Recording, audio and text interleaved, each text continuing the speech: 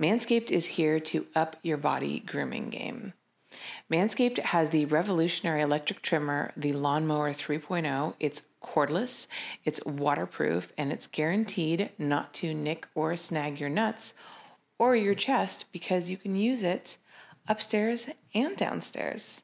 So go to manscaped.com, use code HRU for 20% off plus free shipping.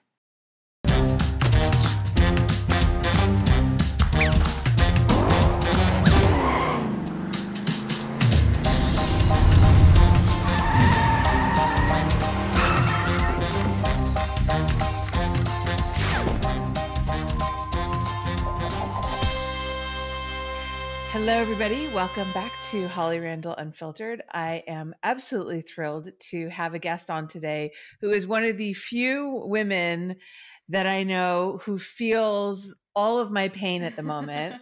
And that is Lena the Plug, because she is also pretty much exactly just as pregnant as I am. Look at that baby bump. That's so cute. It's a lot. It's a lot, right? To carry around. Are your ribs in any pain yet? So not necessarily in pain, but she does now at the point she's starting to stretch her foot out and she'll push into my ribs sometimes, but she doesn't like leave her foot there. So yeah, she's actually, she's dropped a lot. So now like she's really like pushing on my pelvis and on my bladder. So you have to pee even more often than you already had to. Exactly. Yeah. And like, I don't really have to pee. Like there's nothing there. Oh yeah. It's like, it's just a constant, like I always feel like I have to go to the bathroom a little bit. Yes. Constantly. Yeah. Yeah, exactly. And then, you know, like I pretty much waddle now. So, which I'll be there soon. Which my husband finds hilarious. He will no longer let me say like, oh, let's go for a walk. It's like, oh, let's go for a waddle. Oh my gosh. So how many weeks are you? I'm 32 weeks. So am I 1 week behind you? Yeah, I'm 33 weeks. Wow. I know, it's crazy, right? 2 little porn set babies. I know. I remember when I saw you make your announcement, I was like, oh my God, like we're exactly the same. I actually reached out to your boyfriend, Adam, because as you know, I wanted to ask him about like the multi-channel network that I signed with that he's with as well. So I wanted to ask his advice. And he, mentioned, you know, you guys were really excited and I told him congratulations. And then I was like, God, I should have her on my show because like, you know, we're so close in pregnancy and obviously we work in the same industry and have a lot in common. Yeah. So thank you for having me on. Thank you for coming. So you're a very successful, I don't think you specifically have a podcast, but you have a very successful YouTube channel, right? Do you have a podcast? No, I don't have a YouTube channel. I just don't know if it's very successful, but it's popular. Well, I mean, okay. So compared to mine, which is by what I measure all things in life is how well are they doing compared to me? You are doing really well. How many subscribers do you have right now? I have 1.5 million, but yeah, I said I would make a sex tape if I got 1 million subscribers. So I have a lot of subscribers because of that, but they're not necessarily like my fans. So that's the secret. Yeah. I just hit 80,000 and I'm really like excited to get to 100,000. I mean, I definitely want to get to 1 million one day, but it's slow going. But the cool thing is that everyone who subscribes to you is subscribed to you because they really want to see your content versus like I have a ton of subscribers, but there's like maybe 10% of them who want to watch my videos, but it's fine. You know what though? I don't know, because I was actually looking at some of your vlogs where you talk about like your pregnancy journey and everything. And a lot of your fans seem to be really engaged in your personal life and you seem to have a lot of female fans. Yeah, I actually do. Like in the beginning, I didn't have a lot of female fans. And then now it's like 50-50 on some videos. And sometimes depending on the content, like a lot of baby stuff is like 80-20 for more girls, which is just unbelievable because my Instagram numbers aren't like that. It's like very heavily male audience. Yeah, my statistics on both are pretty much exactly the same. It's like a 96% men. Oh wow. On my Instagram and on my YouTube. Wow. So like my pregnancy. So yeah, my pregnancy vlogs don't get much attention, but that's okay. I mean, Men whatever. aren't too interested in pregnancy. No, I mean, honestly, people are here to see, you know, like people like you, like the people that I interview has nothing to do really with me. I mean, if anything, the one feedback I get is like, Holly, shut up. Let your Oh, guest talk. I want to hear about you. I don't know much about you, so I'm very curious Wow, about my you. favorite subject. I'm just kidding. Well, if you have any questions for me, feel free to throw them in there. But we are here to talk about you Okay, fine. and to complain together about our About pregnancy. not being able So to breathe. yeah, I know, right? So maybe let's start with your pregnancy, because I know that you and Adam were trying and something that you really wanted. My husband and I were just kind of like, we couldn't really make up our mind and decide if we wanted to go there, so we just kind of left it up to the universe, and obviously the Oh. universe decided. And I'm significantly older than you, so I clearly waited a long time. And you got pregnant naturally. Yeah. That's awesome. That's the universe wanted you to get pregnant and have a baby. So That's exactly how I feel. And honestly, looking back now, I really feel like for me, this was the best timing, because I was able to like have my 20s, have my 30s, build a career, go through all the bullshit that I had to go through like fucking rehab and all that nonsense. So, you know, I'm finally like in a good place that like it you're feels like grown it's the and right wise time. now. Exactly. So how was it for you? Like, have you always wanted to have kids, or Yeah. is this something? Okay. Always. Like when I was a kid, I think I was really obsessed with Seventh Heaven, and there's like tons of kids in that family. And I was like, Okay. I want that. I don't quite think that I want that anymore. I'm not sure.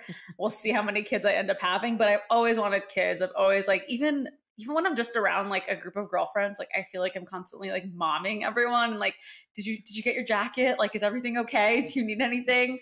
And I've just always had that like motherly instinct in me, and I've always wanted kids. And so last year on Halloween, Adam and I took his nephews trick-or-treating, and you know, everyone's out partying, they're gonna go get drunk and whatever, and we're driving home for trick-or-treating at like 7 p.m. and we're like, why aren't we just having babies, since we're choosing to be like boring and staying in on Halloween night anyways? And so we're actually due that same week the next year. We're due the week of Halloween. So That's so cool. yeah. So obviously it's something that it wasn't like a situation where you had to like convince Adam to like have kids. Like he wanted them as much as you did. So you guys were on the same page from the beginning. Yeah. I think he is the one who brought it up that day. Like, well, why don't we have kids? I mean, we had talked about it before, and we had talked about it as something in like a few years sort of thing. But then it's kind of like, what's really stopping you from doing it now was how we felt. So yeah. And how do you feel about being pregnant during, I mean, obviously this COVID thing came up, which nobody foresaw. And how do you feel about being pregnant during quarantine? Do you think like there's some advantages, some disadvantages?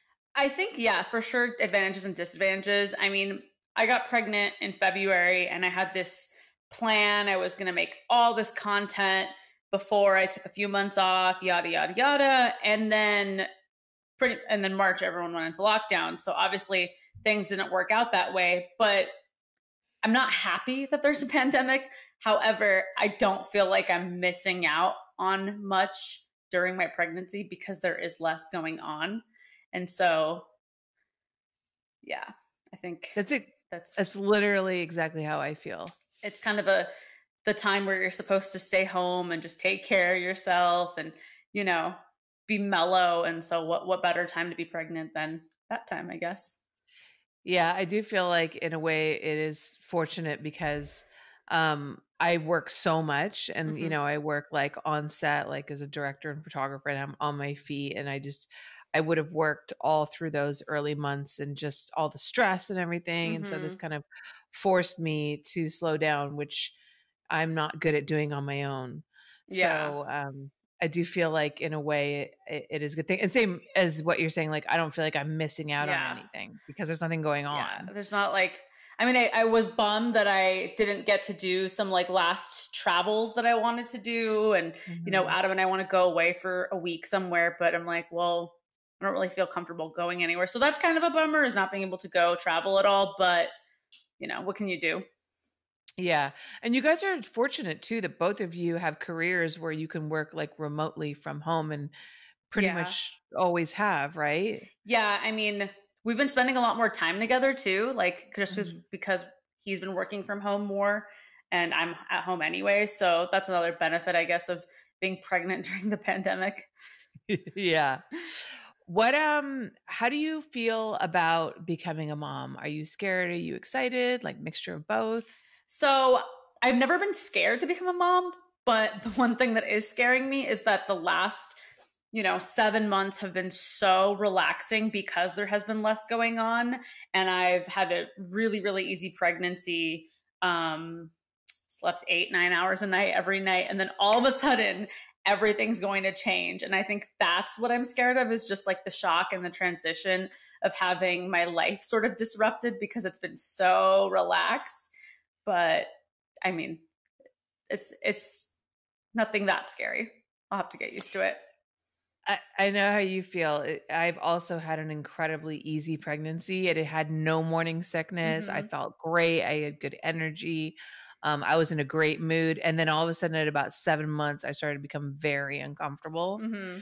and started to really feel the weight of the pregnancy and like not be able to do the things that I normally do, like not be able to, because we have a Peloton. So I spin at Uh-huh. home because like there's so many, like walking is hard now. I went on an hour walk today and it's fucking like your stomach. Well, you have to Like, pee as soon as you start walking because it's just I know, bouncing onto your bladder over and I over know, again. I do I the same thing know. with walks, and I'm like, okay, we have to go back home. I have to pee. Yeah. Have you tried have you gotten a maternity belt? Cause I have that, like that belt that, No. so there's a belt that like holds your belly up. Okay. And that's super helpful. Like I can't go on walks without it. I'm gonna have to go on Amazon right after this and get one. Yeah. Yeah. It's like called a belly bra. Belly bra. Okay, yeah, I'm Yeah. down because yeah, I keep toilet paper in my car and my purse. I'm just so scared that I'm gonna really have to pee somewhere and be in trouble. I know. I know exactly how you feel.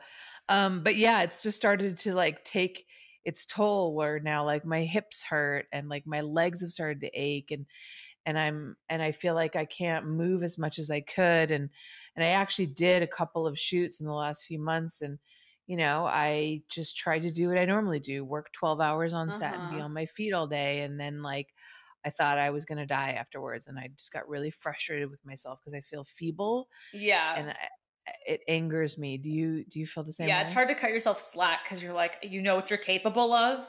And, Right. being pregnant is not a handicap. And so when you have any sort of feeling of like, oh, this is really hard, you kind of try to tell yourself like, no, this is easy. Like everyone does this, I can do this. There's pregnant Olympic weightlifters and all these sort of things. And then I had the same thing where I was like did a 6 hour shoot day on Saturday, and I swear it took me like 2 days to recover. I just Mhm. felt so tired. Yeah. I don't know. Yeah, same. And do you have it like you seem like you kind of might have like a type A personality, like really strong work ethic? Yeah, I just, I don't know. I don't like to cut myself slack. I'm like, you can do this. You've done this before. You can do it again.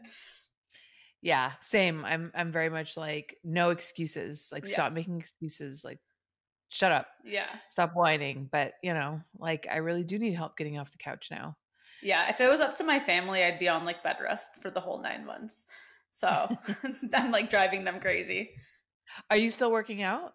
I mean, my workouts are like nothing like they used to be, but I see my trainer like 3 times a week. And then I go walking like 3 or 4 times a week outside of that. So That's I'm pretty good trying. though. Yeah, I mean, yeah, same. Like I do the Peloton 2 to 3 times a week. I go for an hour long walk about twice a week. I have a private yoga instructor that I see once a week. But yeah, my workouts are nothing like what they were, and I feel like such. I just feel so Week. weak and kind Yeah. of lazy. But most people don't. A lot of people don't exercise at Yeah. all when they're I pregnant. mean, I'm doing all the walking because I want my labor to be easy. Same. I enjoy Mhm. walking, but it's like a trillion degrees outside. I would rather not walk, Yeah, but I'm yeah. doing it because I'm hoping this baby will just slide right out of me. So, how do you feel about the labor? I've been taking birthing classes Are you and doing I feel hypnobirth? like No, I know I don't know much about that. I Is that like just when did they my first hypnotize you? one and it's like really hippy dippy and I just like couldn't get into it. I had to do like a visualization exercise where like my teacher teaches yoga too, so she was like guiding me through a visualization of the day that I was going into labor, and I just like wanted to start bursting out laughing. Like I couldn't take it seriously, but I would love to know what classes you're taking because I feel like I need something. So we started taking so I've been taking a birthing class called supported birth. And so I'm very lucky because my sister-in-law who lives in the guest house right behind me. So my sister and my sister-in-law and my brother just had a baby like 2.5 months ago. Oh. So I'm literally just doing whatever she did. Yeah. Like I've read no books, I've done no research, Just and I'm ask just her. like, just ask her because she's one of those like super focused type A, like reads Yeah. everything, all this. So I'm just like, whatever she says, like my doctor is her doctor, my pediatrician's gonna be, I just do everything that she does. That's easy. It's Um, great. so I took these birthing classes, which I just finished last week.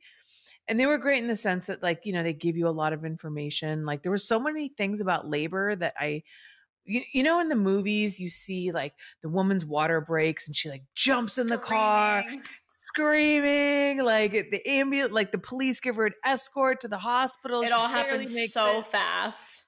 Right. And then you hear these stories about like, I was in labor for 36 hours. And you just imagine somebody like screaming for 36 hours in the hospital bed, right? It's not like that at No. all. So, like the first stage of labor, which can be up for 24 hours, is very mild. And it's almost just like having period cramps. And you can work, you can walk around, you You'd can sleep. Yeah. sleep. Yeah, like it's very, very mild. And so you obviously wait until contractions are closer together and like longer. And then you get into the second stage of labor.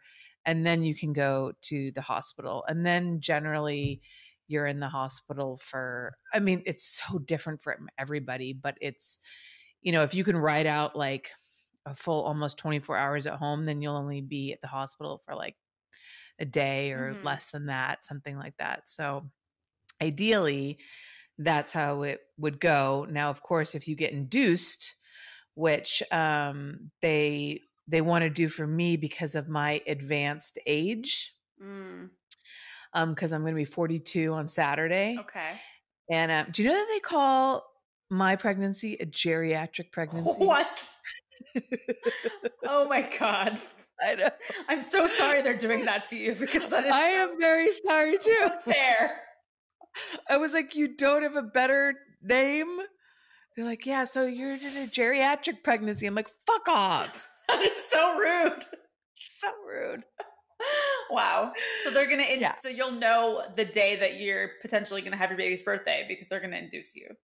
Yes. So if I don't give birth by my due date, they will induce me. They will not let women of my age go past my due date. Wow. So I have a doula and a midwife, and I'm gonna try to do it at home. And my doula, when she gave me my birthing lesson, said that on average, first time moms go into labor at 41 weeks and 5 days. Mm-hmm. Something around there. So yeah, your first child is generally slower to come and later, but they won't let you go. Wow. Yeah. So I will probably get induced, which I don't want, but I want the baby to come at 37 weeks, right when it's like full term, so that I don't have to push a big head out. I know that's how I feel too. What size is your baby? On that What to Expect app, I think it's like a cantaloupe. But do you mean like in my womb? What size is it right now? Yeah, like I haven't done an ultrasound measurement? in like 3 months because I've been going to a midwife, so I actually don't know. Oh, okay. So Okay. I'm gonna do one maybe in a couple weeks just to make sure the baby's not breech. But Right. I have no idea. I was a 6 pound Okay. baby, so we'll see how big the baby will be. Yeah, I've been going to the doctor, and the last ultrasound they did, they said that she's in the 82 percentile. So she's bigger than 82% of babies. Oh. Yeah, my vagina is never going to be the same. Oh my God. I'm praying for no tearing. Have you started stretching your perineum yet? No. Oh, I know. I haven't either.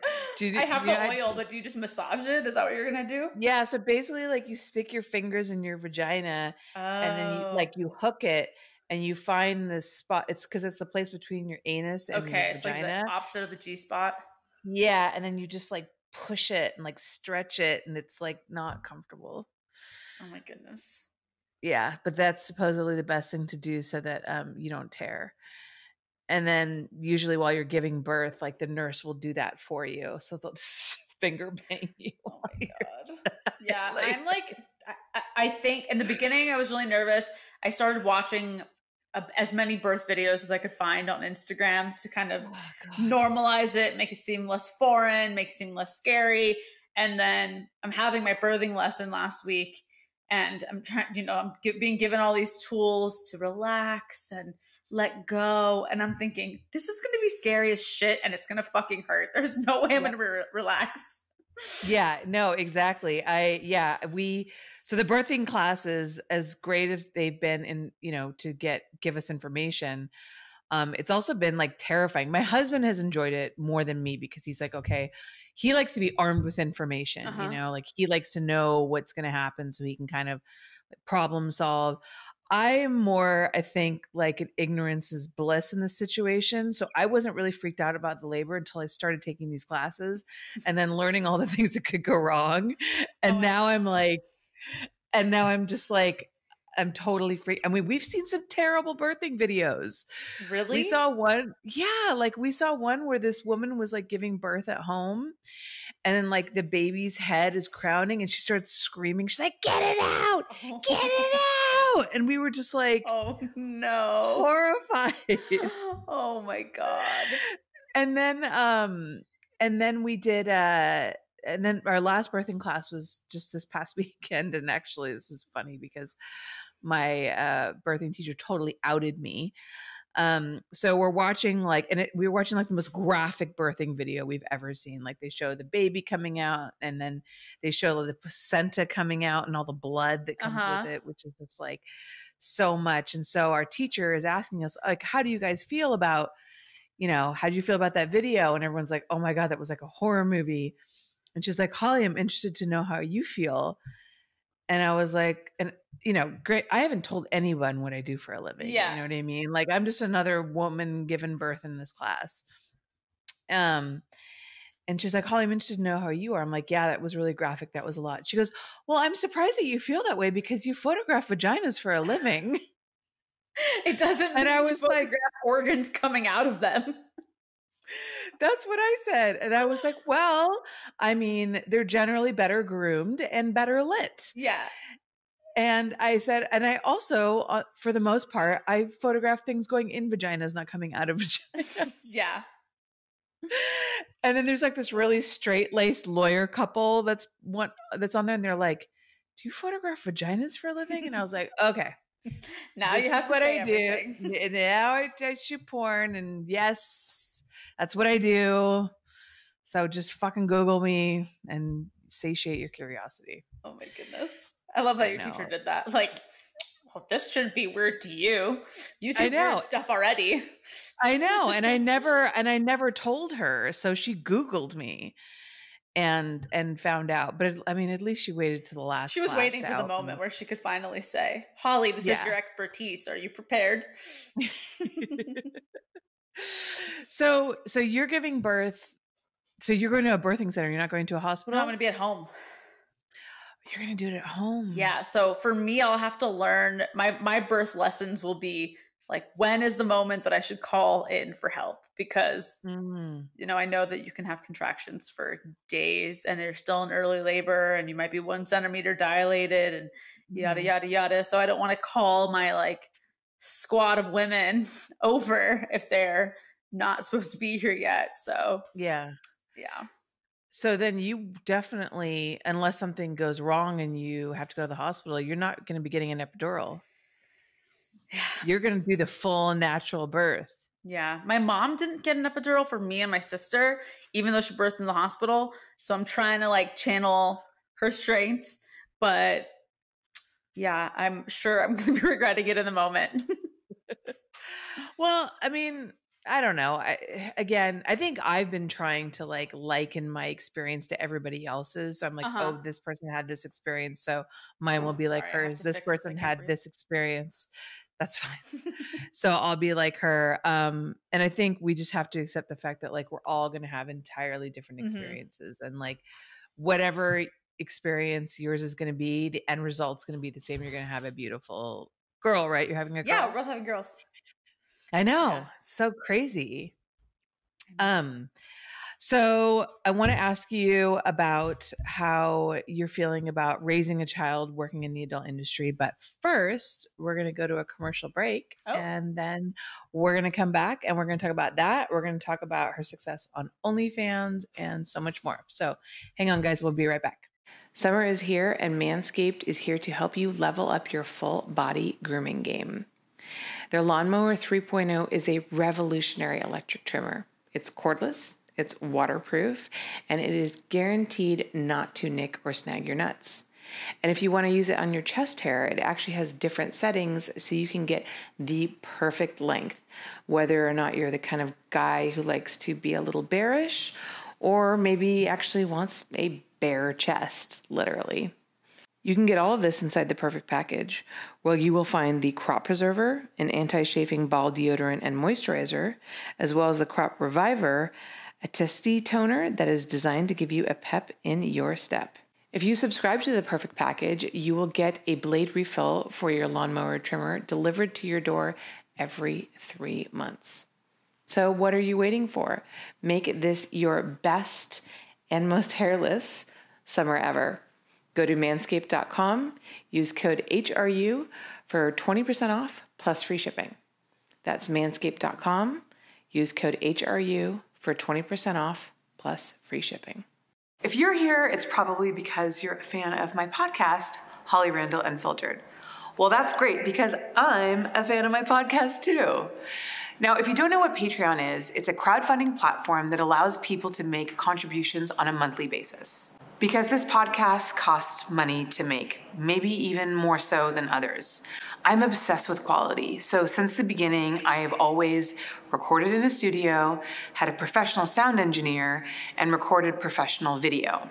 All of these things cost money, as you can imagine. And I also made a pretty scary decision this year to cut down on my directing gigs so that I could focus more on this podcast, which is why I need your help now more than ever. But don't worry, I'm not asking you to give me something for nothing. In exchange for your contributions, I offer so many perks. For example, access to the live streams of all of my interviews, a bonus podcast that I do called My LA Porn Life, Q&As where the stars answer your specific questions, behind the scenes interviews, merchandise such as mugs, shirts, and stickers, access to my private Snapchat, and so much more.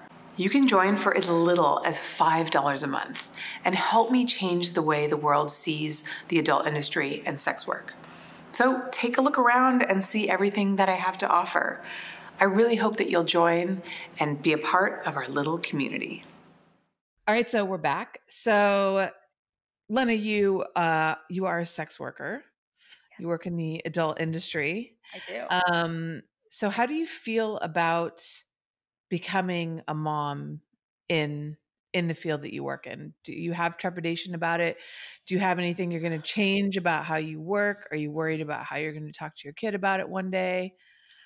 I think in the beginning, it'll be a lot easier, like when you're before your kid's 2, they don't tend to remember a lot of things. But that being said, it's not like I'm going to shoot at home. So I think that'll be like a big change from the beginning is that, I'll have to hire someone for help and I'll have to figure out my shoot dates. Like right now I'm really loose, or before pregnancy, I was really loose with shooting. If a girl wanted to cancel and shoot the next day, it was like a really easy thing for me. But I think when I become a mom, in order to keep my affairs in order and my mom life and my work life really separate, I'll have to just be more like on top of my schedule and stuff like that. And I wonder if by the time my kid is like old enough to talk and ask questions, if I'll still be doing this. Cause I mean, from the beginning, I just never thought it would last even 2 months or 3 months. I thought this is a weird hack. I got really lucky, made all this money for almost no reason. And then, 4 years later, I'm still doing it and I still can't believe it sometimes. So who knows what'll happen in a couple of years.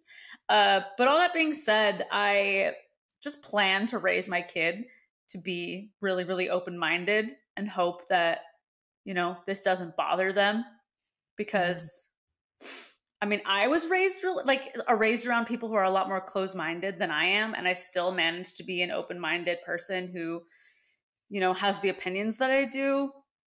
So we'll see. It could backfire. Who knows? But I mean, you are the kid of a family in the porn industry, right? So how was it for you? Oh boy, we're going to talk about me. No, yes, please tell me. I actually don't know any of my answers yet. I haven't figured it out. My mom, both my parents worked together, directed porn movies, and my mom is mostly known for her photography. She back when you could make money just being a photographer and shooting for the magazines, that's mostly what she did. But they did also make some movies in like the early 80s, which are so hilarious to watch now because they're so terrible. My dad like wrote the scripts. They're like so bad. It's so weird. That is so cool that you get to see that. So funny. But I think I wasn't raised with a sense of shame about sex. So like for me, that wasn't really part of how I saw the world. I think a lot of the stigma that we come up across is from people who were raised to believe that like sex is sinful, sex is dirty, sex can only be one specific way and every other way is bad. And so I think that if you're not raised with that idea about sex, then it won't be weird or dirty or gross to you because, we are who our parents raise us to be, right? And obviously we can become adults and we can change how we see the world and whatever. But that initial hard wiring that we get as a child, I think really stays with us in a lot of ways. So I think that, if you raise your child with, a happy childhood, you love them, you teach them, good morals, like how to treat other people and how to be respectful and, just to be a good person. And you don't kind of create this whole like drama and mystery and fear around sex, like your kids aren't going to feel that way because one question I get a lot is people are like, when did you find out what your parents did for a living? Expecting that I had like this moment of epiphany where it was all revealed and I was so ashamed. And I don't remember that ever happening because I don't think my parents ever really like tried really hard to hide it. I mean, they obviously didn't necessarily expose it to me. It wasn't like, I came to shoots when they were shooting or they were like, hey, look at this movie mom and dad made. Yeah. I just remember as a kid, growing up, understanding that what mom and dad did was they made movies and pictures for grownups, and I wasn't a grown up, so it wasn't. Them. Yeah, it wasn't. It was almost like the same thing as like watching like a rated R movie. You know what I mean? Like it was, like these are for grownups. You're too young to understand. And generally when you're a kid, you don't give a fuck what your parents do. Do you have memories of like friends not being allowed to come over or like be your friend because their parents didn't like what your parents did? Because that's kind of the kind of thing that I'm more worried about is like other people, not necessarily my kid. So I don't remember specifically like friends not being allowed to come over and stuff like that, but I do remember having to kind of lie about what my parents did for a living and reference something else. So I do remember school. There was specifically one school project where I had to write about what my mom did for a living. It was like Parents Week or something like that. And like my dad had to sit down with me and like help me write out this kind of like sort of lie. She's a photographer, but she's a photographer, but not exactly. Yeah. Don't talk about specifically what she does. So that's where the problem with Rose was me not being able to really explain to other people what they did for a living and trying to have to hide that from other people. And then, but in terms of like how I felt about it, yeah, it wasn't really that important to me. Now, of course, once I hit puberty and I became interested in sex, then, I started to steal the magazines out of the office.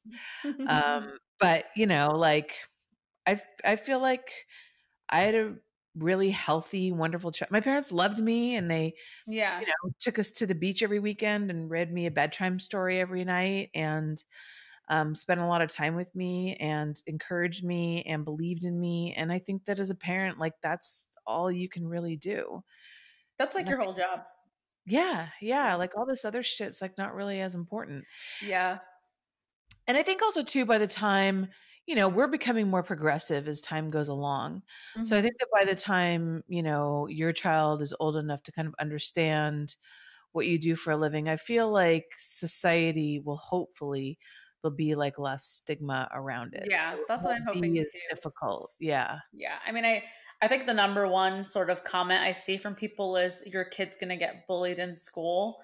Mhm. And I mean, everyone gets bullied in school, but also like, why raise your kid to be a bully and like, why accept that of your kid? It's like you're making a huge assumption there that that's also okay and that people shouldn't be taught not to do that either. It's like I've seen people say like, I'm going to let my kid bully your kid. And it's like, why? You clearly follow me. You're clearly interested in what I do. Uh, so but you can't change everyone. You can only do your job, and your job is to raise your kid to the best of your ability and give them all the things that you wanted when you were growing up. And, what happens, happens. Yeah. And to be fair, like it's a lot different now than it was when I was growing up. Because when I was growing up, there was no internet. Mm-hmm. So, you're going to have more, I guess, me too. We're going to have more of a challenge because like the internet will allow our children to look up anything. Yeah, I think that's something that is going to be interesting because you don't want your kid to find out from a friend at school. Hmm. You kind of want to be the first one to tell them. But Yeah. what are you going to tell them when they're 7? Yeah. You Yeah. know? Right. I know. It's So, like, what's the appropriate age to bring it up? But it's like kids are often exposed to porn at such a young age. But mhm. maybe by then there'll be, I don't know, like there'll be better safeguards in place. There won't be such a proliferation of free porn that's so easily accessible. Yeah. Maybe we would have figured out how to manage it better. Technology is changing so drastically all the time, and society is too. I just kind of, I try not to trip out too much on like something that's so far in the future that I Yeah. can't change right now, anyways. Yeah. So Yeah, I'm not really thinking about it too much right now either. It's like everyone who follows me is thinking about it a lot more than I am. And I'm like, I'll get there when I get there. yeah. Do you I know that you've gotten like some blowback about like still doing scenes and stuff while pregnant. How do Hmm. you feel about that? I mean, I stopped caring about what people said about the porn stuff kind of a long time ago. Sorry.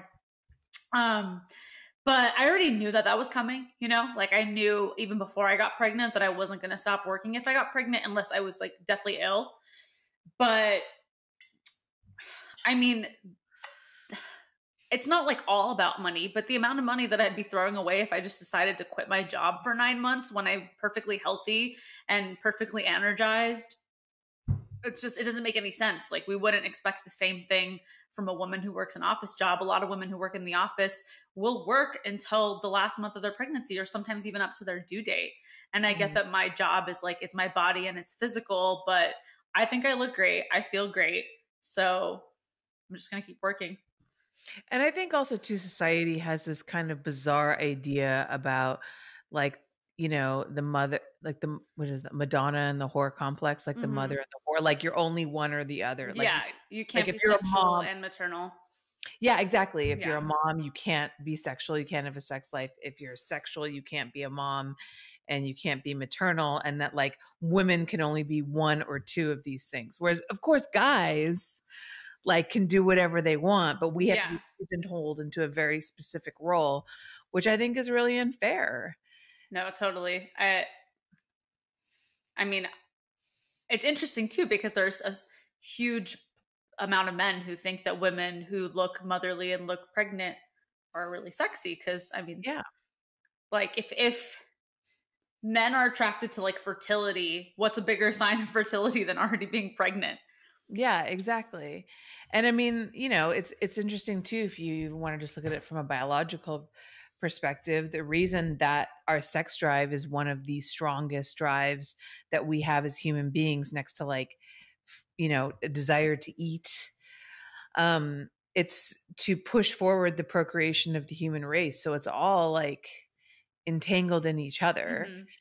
Mm-hmm. So, like sex leads to, the fertility of a woman, and the fertility of a woman is brought on by sex. And it's like, I mean, really in the end, it's this beautiful cycle. And, sex is many different things.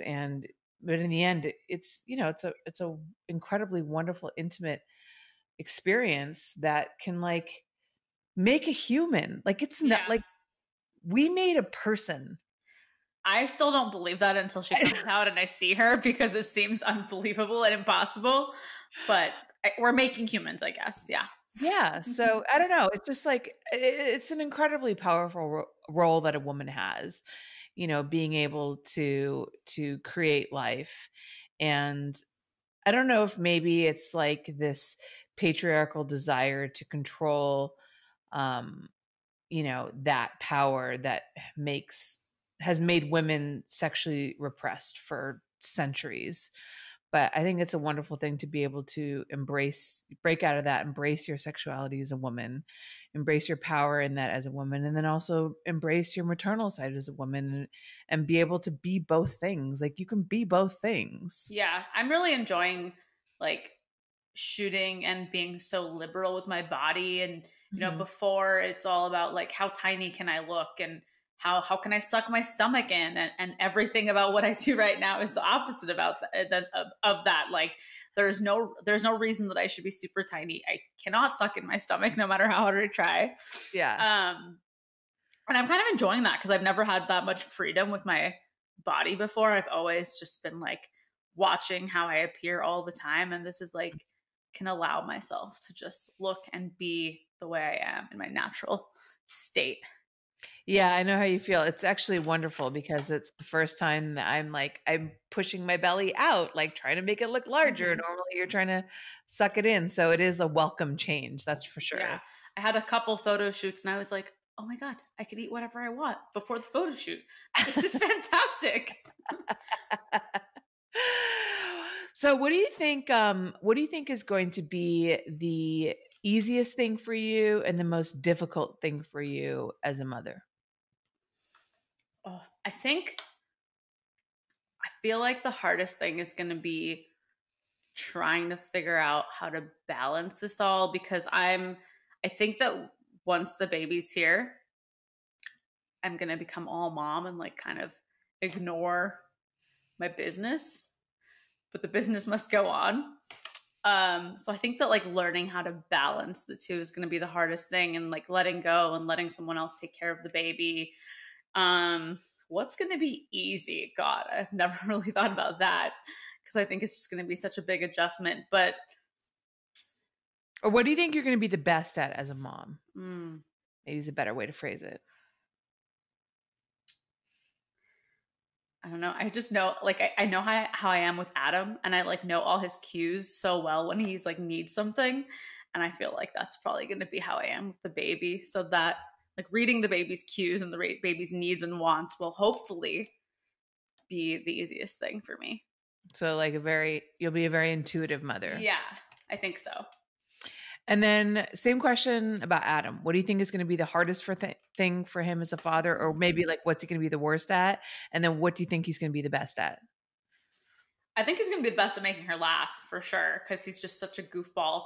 But I think everything is going to be brand new for him, and he's going to learn so much, because he decided he wanted kids once he met his nephews, and they lived on the East Coast, so he didn't get to meet them until they were not newborns anymore. They were more babies. They were a little bit older. And so he hasn't really been around a newborn. And I don't think he knows how much attention they need and how easily they wake up, because he's just like a noisy, gets out of bed kind of guy, makes a lot of noise. And I think that like there's gonna be so many little adjustments that he's gonna have to make and realize like, okay, it's all about this little thing that just cries all the time right now. Mm-hmm. What is he the most afraid of? Afraid of? Is He's even afraid of nothing. About- I think that he probably feels the same way about the balance thing. Like he has so many things that he wants to do in his personal life and his business life, and he has all these interests and he wants to do way more. And I think for him, it's going to be figuring out like, okay, how do I balance my time so that I could be the best dad, the best businessman, you know, the best in just all these different facets of his life. Yeah. You want to know what, like, my husband's greatest fear is? What is it? Is that I'm going to die in labor. In labor? Okay, I sometimes worry about that, even though it's totally stupid, because I was like, that never entered my mind until you said that. Thanks a lot. Why did he do that to you? I'm like, I'm not gonna fucking die. Like, you're gonna have one contraction and he's gonna be like, it's happening. He's gonna start freaking out. He does do that. Like, even when I like get up, you know, like in the middle of the night, I get up to pee, or I have to like roll over in bed because, you know, it's hard to get comfortable. He'll wake up and be like, are you okay? Do you need anything? Are you okay? I'm like, I'm fine. I'm fine. Just, you know, I'm good. I just have to pee. Like, I have to pee like 5 times a night. Like, Adam needs a little bit of that. Adam thinks I'm totally fine all the time. I'm like, hey, can you help me carry this like really heavy thing? He's like, oh yeah, I got you. Like, he just like forgets that I'm pregnant sometimes. I think it was like that for him at the beginning because I am very like independent. I'm pretty strong, and I never really asked for his help with stuff. But then like once I started to become noticeably like slowing down and stuff, like he started to realize that like he really needs help. Yeah, she really needs help. And it's weird too because his like all of his best friends, like literally 4 of his closest friends all had babies in the last like 6 months. Is really bizarre. Oh, wow. So I think they've all been telling him like, okay, you know, this is what your wife's going to need and that kind of stuff. So, but yeah, I've definitely noticed like a marked change in how he is towards me now. How lucky is it that we don't feel super emotional? Because I feel like people talk about that a lot. Yeah. And even a couple of Adam's friends who already have kids have asked him like, hey, are you guys like having any crazy fights? And I don't know if it's the happy hormones or what, but I feel like very even keeled. And I feel like our relationship's never been better. So yeah. I don't know. Everything everyone told me about pregnancy doesn't happen to be true yet. Yeah, totally. Yeah, he definitely, you know, got warned about like the pregnancy hormones and, you know, the over emotionality and, you know, like my sister-in-law, like I said, I would see her a lot and I would walk in sometimes and she'd just be crying. And I'm like, what's wrong? She's like, I don't know. And I've had none of that. Like I had one, like I've had like 2, like kind of emotional moments. And they were both like, because I just was so frustrated with my inability to like do something physically. So, but yeah, no, I haven't really had any emotional mood swings and I feel really fortunate. I feel very rational and logical. Same. I feel great. Same. I just think we're just really good at this. Yeah, we're built for this. Okay, so let's shift gears because we've been talking about pregnancy for like 45 minutes. Yeah. All of my male listeners have fucking logged off by now. Yeah. They're like, bye. Let's talk about OnlyFans. Actually, let's talk about how you got into what you're doing now, because you didn't really ever do like mainstream porn. You've kind of always been a solo independent content producer, which is kind of like the ultimate dream for most sex workers now. So tell me about your journey on how you got to where you are today. I mean, I started posting like bikini photos on Instagram and they started getting some traction. I think back when I started doing this was like 2016. And I think it was a lot easier to like get on the Explore page just for looking cute. I mean, you could still do that, but it's a lot harder as like a sex worker because you get shadow banned and whatever. But back then, I just started getting followers and I didn't have like a lot or anything. I had maybe like 20,000 or something, but people started asking me about my private Snapchat. What's your private Snapchat? And I was like, what the hell is a private Snapchat? I used to call it Chat Snap for so long. I didn't even know how to say it right. I like was a really late bloomer to social media. When is this? Like people are at, because the private Snapchat thing I feel is sort of new. I was doing it in 2016. So okay, so like 4 years ago. Okay. I was doing it like I had my own website built so that I could sell my private Snapchat on it because I didn't know about like FanCentro and all the other ones where you can sell your Snapchat on back then. But yeah, I was really late to social media. Like after it was like a year after college that I got social media. So yeah, I mean, people just kept asking me what my private Snapchat was, and eventually I just like gave in because I was looking at the numbers and I was, you know, pretty positive that I was going to be financially successful at it, and I was really miserable at my job. So I just decided to start it, and I did really well my first month, and I was like excited but also really nervous, didn't want to do anything with my money because I was like, there's no way this is going to keep happening, you know, this is like a weird life hack, and I've just gotten really lucky and I got to start saving all this money because it just doesn't make any sense. So what did you start doing? Like, were you just posting nudes, or like, were you starting to do sex scenes? Like, what was that first step that you made? It was like a couple photos of my old boobs in the bath, like very mild, very, I was really like nervous. I didn't talk that much. I just like kind of would play music and make little cute videos of my body. And that was pretty much it back then. I didn't even really consider that you could like work with other people and film it at the time. I did that for like a long while. And then I started dating Adam, and as soon as like the first night him and I hooked up, we just were like filming each other. We just thought it was hot. And so I think that's probably how I got into the idea of like shooting with other people and filming with other people, was just because him and I were doing it in our personal life. And yeah, and then I had like a threesome with a girl and like him, and like that was really successful, and that's like a year later. But then I realized, okay, like this is the thing to do, is to like make videos with other people. This is what people really like to see. And like I had a girlfriend in college. Like I was always into, you know, trying new things, and just like I was into women too. So for me, it just kind of came naturally to like work with other women. Mm-hmm. And you know, then from Snapchat came OnlyFans, because people's Snapchat kept getting deleted all the time. So I just kind of like evolved in that sense, kind of went with what platform made more sense for me. Mm-hmm. And I feel like I would hear a lot of bad things about OnlyFans, so I didn't join earlier, but I'm really upset that I didn't join earlier, because I'm like, the platform's a lot easier to use than Snapchat, because you have to like upload content every 24 hours. Yeah, I can't. I'm so bad at my Snapchat. And I would get I would get deleted I've been deleted like 10, 20 times. I mean, my original Snapchat had like over 600,000 viewers. And, you know, when you lose that and it's hard to rebuild, you kind of just feel like very defeated.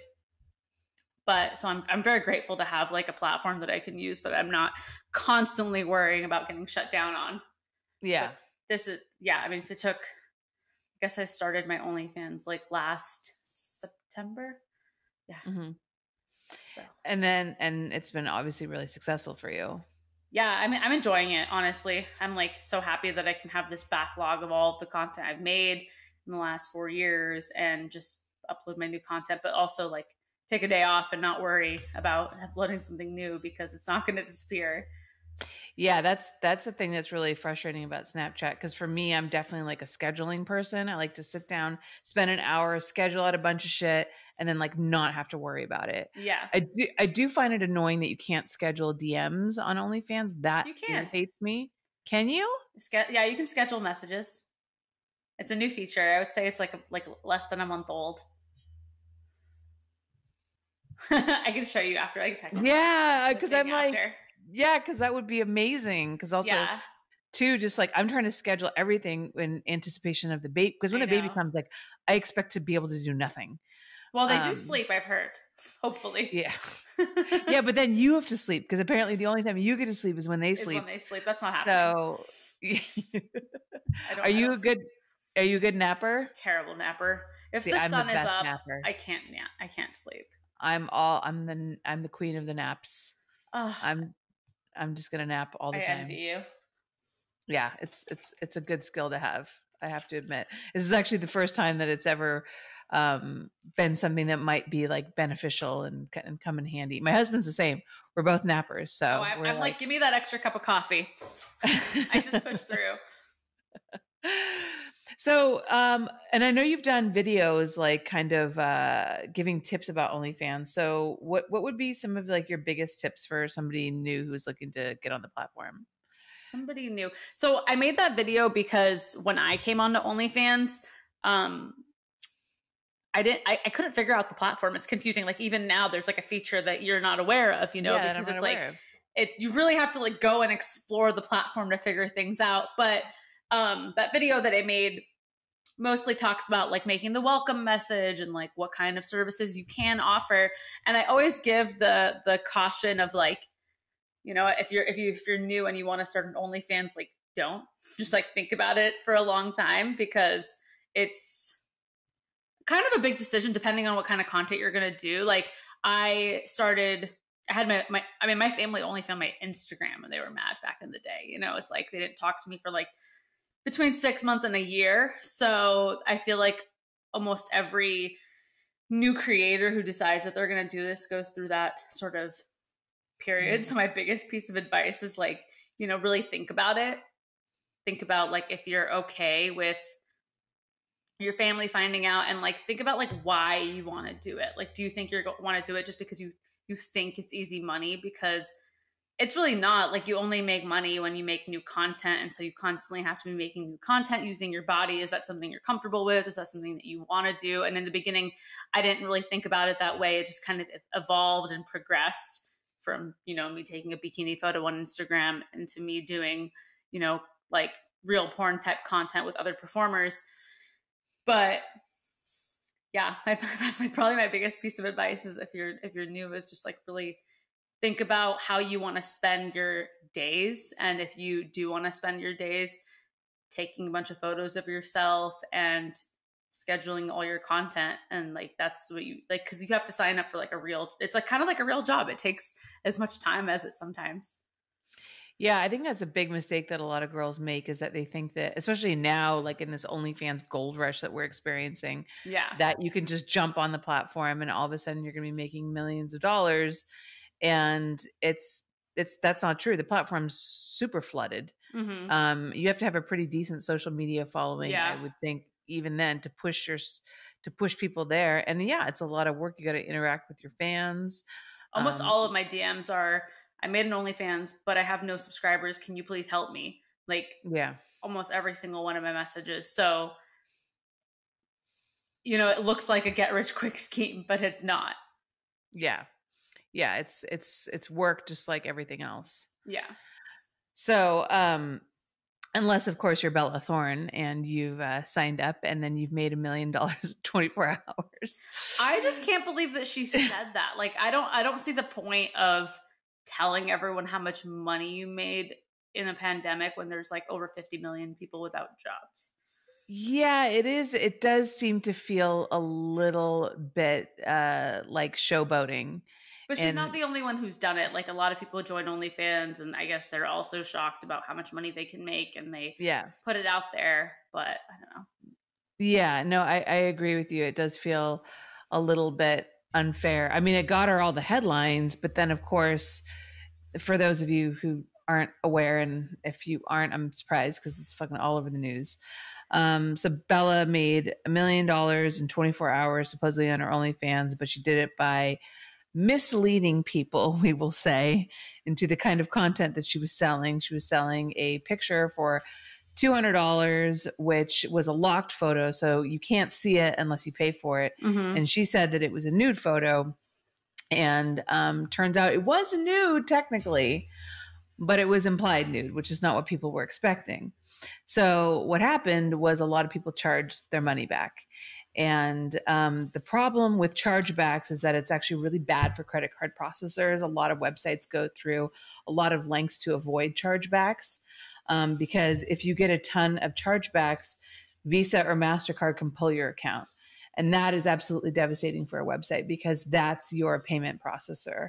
I think American Express is not accepted on OnlyFans. I think they pulled out. So if you lose your Visa and your MasterCard accounts, it's a huge problem. So chargebacks are a big issue for websites. So supposedly OnlyFans immediately put a cap on how much people were allowed to charge for messages or get tipped, which interfered with a lot of other sex workers and how much they were charging for special custom videos and things like that.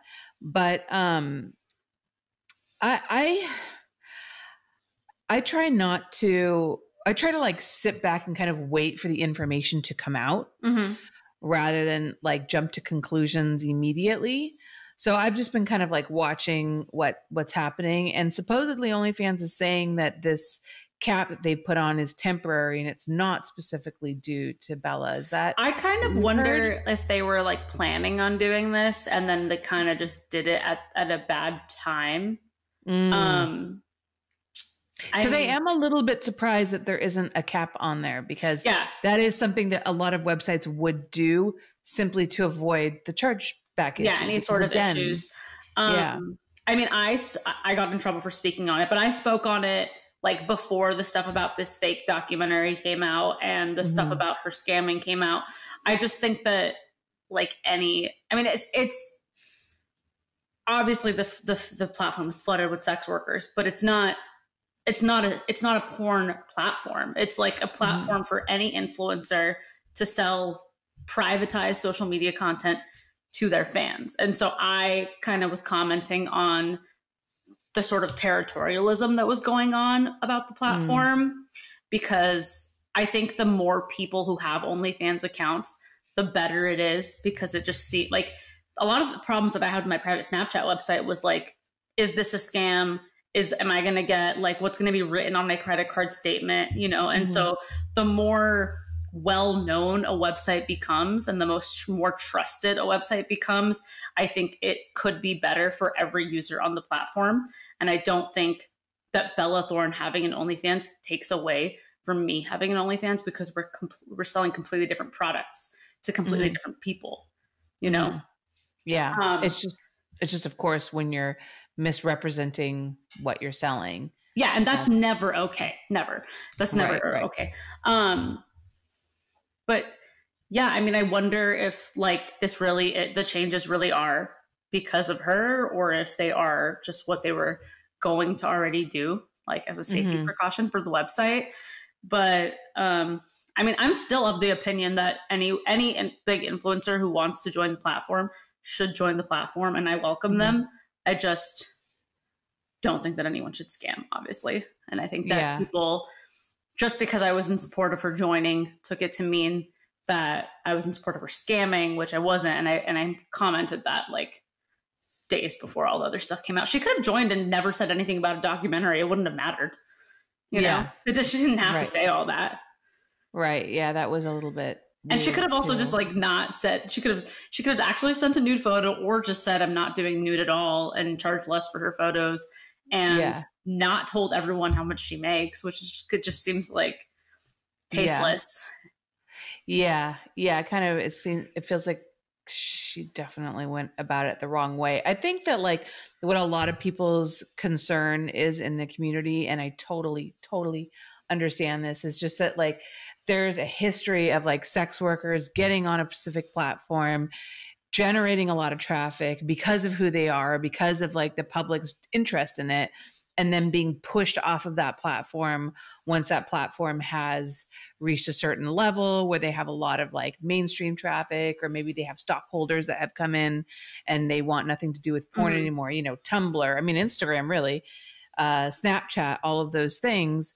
And I think that like in this pandemic, especially, OnlyFans has become this incredible resource for all of these sex workers to become independent and to be able to make their own money and finally feel like they have some financial freedom and they have hope for their career and their future, and they don't have to slave and they don't have to work for companies they don't want to work for anymore.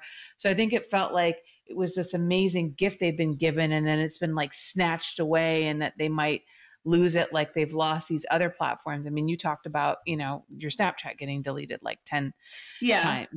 And I'm not sure if that's going to happen, but I can totally understand everybody's trepidation with that. Yeah, I understand everyone's fear around that. I mean, I don't think Snapchat was never approving of porn being on their platform. No. It was all done low key, like, you know, breaking the rules sort of thing. I do get that, you know, I have the problem where I get deleted off or things removed from my Instagram all the time.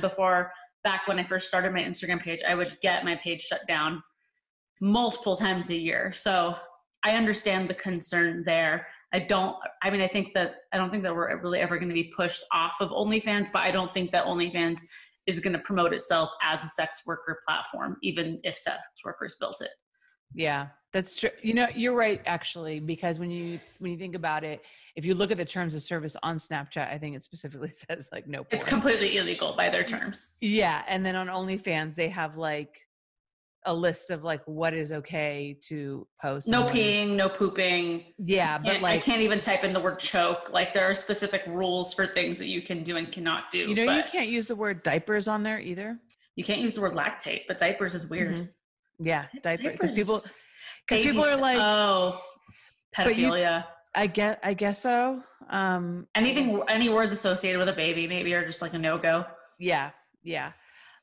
So yeah, you're right. But, so I hope, and I would think, I mean, look, like OnlyFans is, let's be serious. OnlyFans is making most of their fucking money off of sex workers. Absolutely. So if they, you know, even if you just want to look at them as like some greedy corporate entity, like they're not gonna drop their main source of income. But I can totally understand like people's fear around that. And, you know, like just in general, the adult work community has been so like stigmatized and marginalized and pushed off this platform and pushed off that platform. Mm-hmm.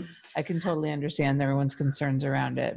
But you're right. I just don't ever want anyone to think like, oh, Holly Randall has an OnlyFans, therefore my OnlyFans will suffer. And because I feel like there's so much competition between girls and between women, and I don't want that narrative to be pushed because we're not selling, we're totally different products, if you want to call us that. You know, it's like someone who's a fan of you is not necessarily subscribing to you and not going to subscribe. They're not going to subscribe to me because they're not necessarily fans of me. And so it's not like I saw someone trying to make the argument of like, well, people have limited money and if they're spending it on Bella Thorne, then we're losing. And it's like, they're not here for you. They're here for Bella. Like it's just totally different audiences, you know? It's a fan driven website. There's no explorer page, no home page. It's all about who's already following you on your specific platform. Yeah, no, I totally, I absolutely see your point and I agree with you. And I see everybody's point. I think it's just, you know, one of those situations where there's this unwelcome sudden change in people's income that they really depend on. And it's scary, you know, it's scary, the idea of having that, you know, that taken away from you, especially in like these horribly uncertain times when, you know, most people have lost their jobs and we don't know what the fuck is happening in the world, you know, like everything's very uncertain.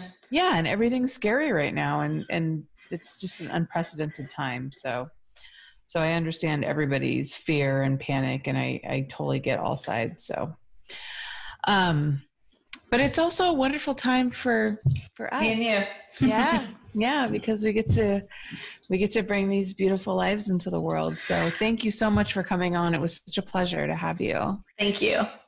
I can't wait to see your baby pictures and then know that mine's coming out like the next week. And well, you never know. I mean, it's so funny, you know, people's like, your due date's only a guess. So you could actually give birth before me. I mean, that's true. You know, that could definitely happen. So well, I wish you the best of luck.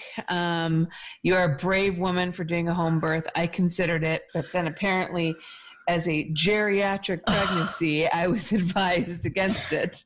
I'm petitioning for a new terminology to be like used in the medical industry for your type of birth because that's unfair. Yeah, it would be. No, it makes me feel like I'm 80. Like, you're not. I know. I mean, I'm halfway there, but I'm not there yet.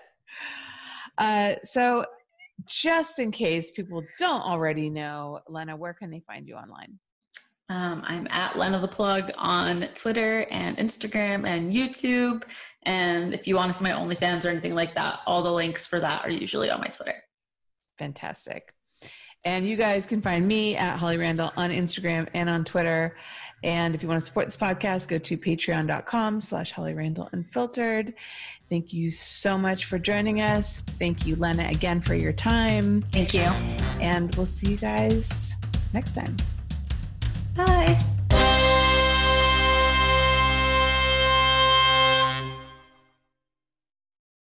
Manscaped is here to up your body grooming game. Their Lawnmower 3.0 is a revolutionary electric trimmer that will not only not nick or snag your nuts, but can also be used on your chest hair. If you get it in the Perfect Package 3.0, it will come with a bunch of liquid formulas to keep you feeling and smelling fresh all day. And for a limited time, you can also get a free travel bag and anti-chafing boxer briefs that come with it. So go to manscaped.com, use code HRU for 20% off plus free shipping.